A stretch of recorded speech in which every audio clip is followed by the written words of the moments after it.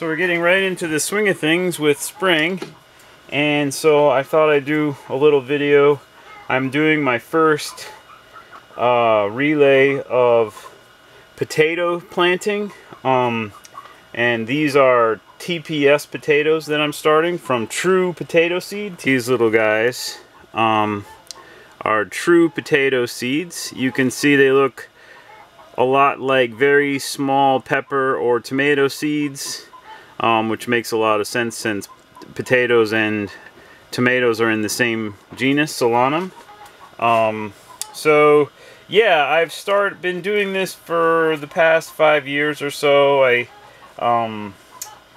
got excited about it from some internet forums a while back, and I've been starting a few potatoes from seed every year. And actually you can see this one is sort of a purple. Actually, if I had it in the screen, you can see this one is sort of a purple fleshed, or actually purple skinned. And this one, I note on the bag that it produced its own berries last year. Here's a rather nice bright pink one, which is from Thundercloud. It's called, right now, it's called Thundercloud number 7. Yeah, I like the color on this one. I mean, this is after months of storage, and it's still just a really intense bright pink. I'm pleased with that. And then some of them I didn't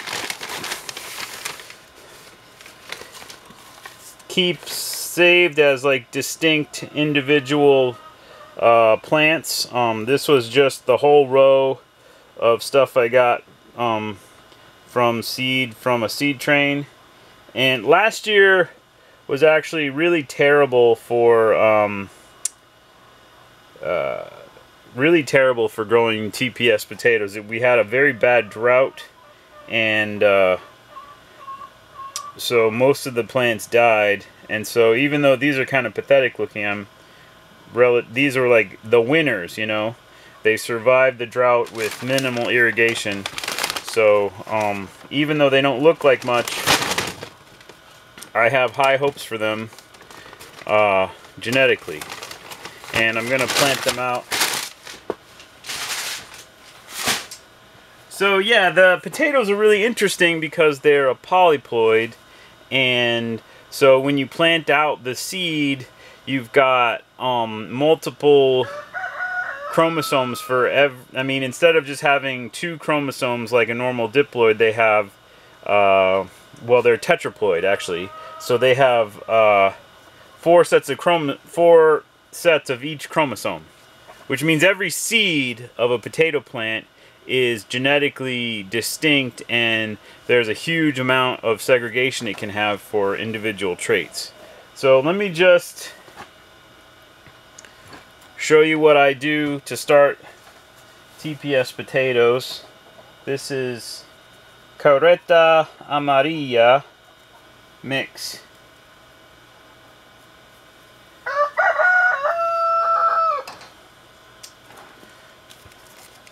Carreta Amarilla mix.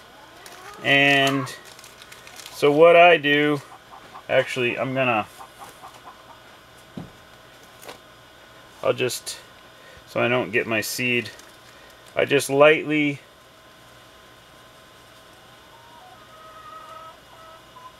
sprinkle the seed on the soil there, and then I'll give it just a light covering of peat. They don't need to get really buried very deep. So this one is Magic Molly. See, this seed is actually interesting. It's a lot darker than that Carreta Amarilla. I got most of this seed via seed train and seed trades from other potato enthusiasts. And you'll see it's kind of similar to like what Stephen Edholm was talking about with breeding apple varieties and how a lot of things you'll read say it's not worth doing. Breeding potatoes is something people will say it's not worth doing. And because it, you know, for every seed that you germinate, you know, it's every seed that germinates, you know, only one in, you know, 10, 20,000 will survive to become a commercial variety or something like that. And that is actually true, but what you have to understand is the screening that they do for commercial varieties, you know, the things that a commercial breeder cares about in terms of potato, it has to meet, you know, certain characteristics depending on what purpose the potato is going to. If it's going to be a chipping potato, there's a whole range of flesh characteristics it's got to have in order to make a good potato chip. If it's going to be a French frying potato, there's a whole range of very similar flesh characteristics in terms of starch composition and dry weight, and then they really care about whether or not how the sugars behave over time and storage.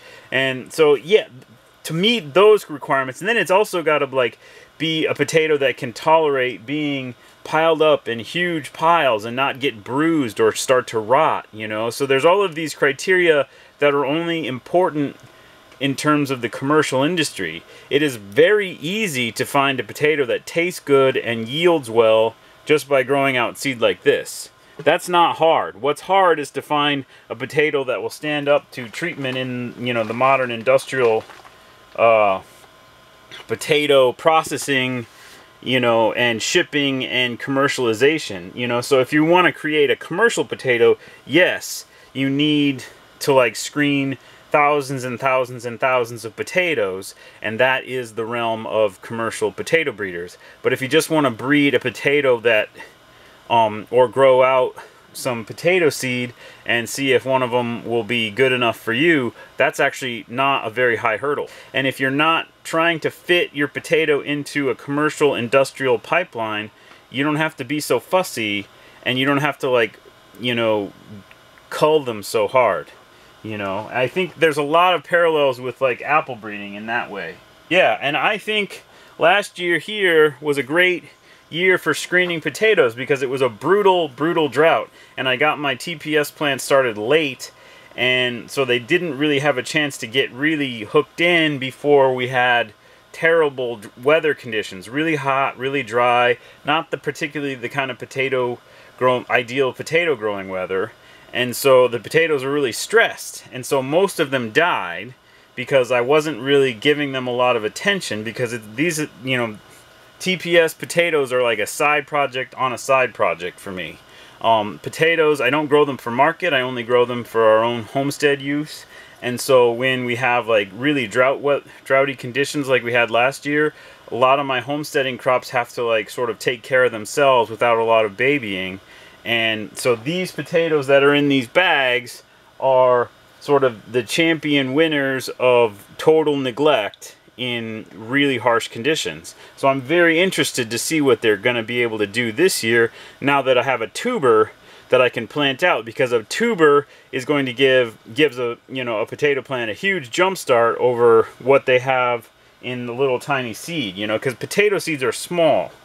So, but actually starting them from seed is not that hard. If you've ever started tomato seeds or pepper seeds, this is actually even a little bit easier because potatoes are way more cold tolerant as a seedling than tomatoes or peppers. So, but otherwise the process is the same. You know, you just, you know, put them on some potting soil and you let them germinate.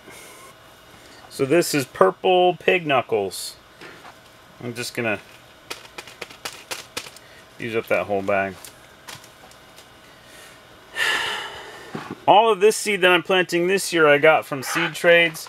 Last year I had mostly used seed that I'd saved myself, and I'm probably going to do a video on saving true potato seed from the berries when the time comes. And if you're interested in learning more about this topic, there actually is a book. This is called The The Lost Art of Potato Breeding by Rebsie Fairholm. And this is a very excellent book. It's very readable. Rebsie is an excellent writer. And she actually has a really excellent blog called Daughter of the Soil. And as far as I can, which has most of the information in this book is on her blog. And a lot of the color photos, actually photos in the blog are in this book in black and white for the most part, but they're in color on her blog.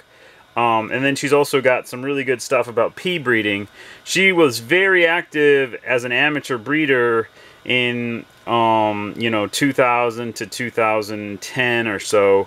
And she wrote this book about potato breeding. She's pretty much dropped off the internet plant breeding world as of late. She's more active making music. She's a sort of a professional musician, and has, as far as I can tell, if she's still gardening, she's not, blogging or talking about it or interacting on the forums or anything. But this book is excellent. It's got everything you need to know.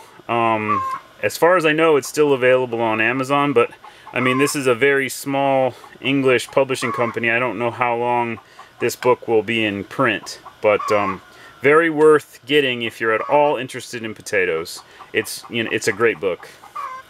Michigan Landrace. And a little bit of peat.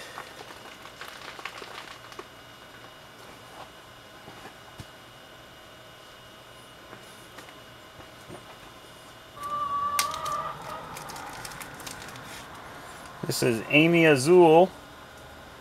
This is seed from wmontaniez, who has a really nice YouTube channel. She's got some good videos about growing TPS seedlings and potting them up. GLSF 16.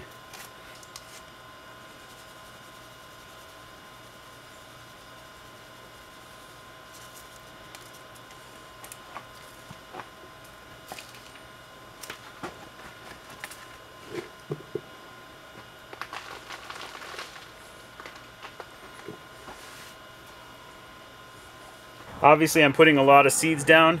I'm gonna cull pretty ruthlessly and only keep the most vigorous plants. This is Total Con. So that's something like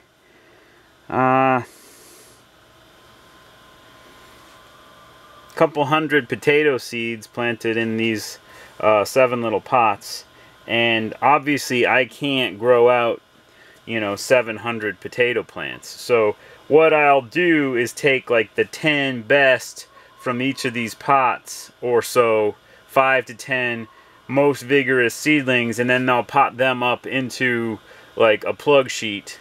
And then once those have grown into a vigorous little seedling potato plant, they'll get planted out into the field to grow on. And so I'll pick the most vigorous seedlings out of here and then grow them on in the greenhouse, and then the rest of them will just get chucked on the compost heap. And then then we'll grow those out in the field for the year, and then in the fall we'll dig those up and we'll look and see which of those seedlings actually produced a decent yield in their seedling year, and that's sort of a good indication of which ones to keep. And then the rest of them will just eat if there's enough potatoes even to mention, because some of them will produce essentially nothing. That is, every single potato seed is a big roll of the dice. But the big difference between growing out potato seed and growing out something like apples is apples you gotta wait however many years before you even get to see the fruit, like 5 years if you put it on a dwarfing rootstock. Whereas these potatoes, the first year you've got your finished variety if it's worth a darn, and if it's not, you just throw it out. Okay.